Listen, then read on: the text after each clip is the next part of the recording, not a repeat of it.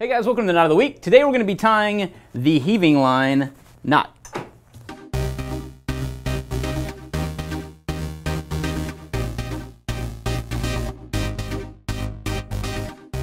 Alright guys, so the first step in tying the heaving line knot is to talk about some of the applications for it.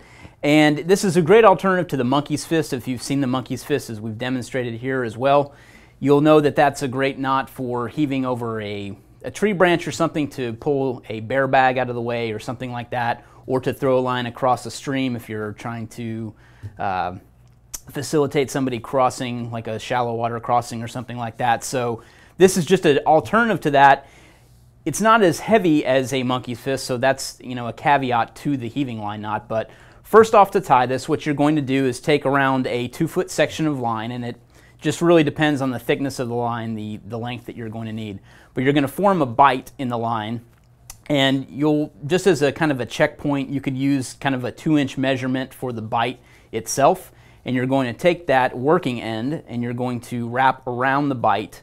So that first wrap and into the second is actually what's going to lock off that line, so you can see that that line now gets trapped in your wrappings, and you're going to continue to wrap up towards the edge of the bite there, or the tip of the bite, until you get around 5 wraps in there, and then you're going to put the working end through that bite.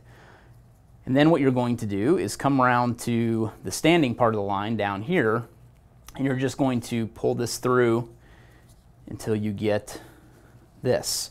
So it's almost like a hangman's noose, if you will, in terms of construction, just a little bit. Obviously we're not using it for that purpose, but once you get those wraps, you just want to kind of keep cleaning those up by turning that until you can really lock up the knot and make sure that it's solid, because the more solid it can be, the easier it's going to be to fly as you throw it. So that is how to tie the heaving line knot.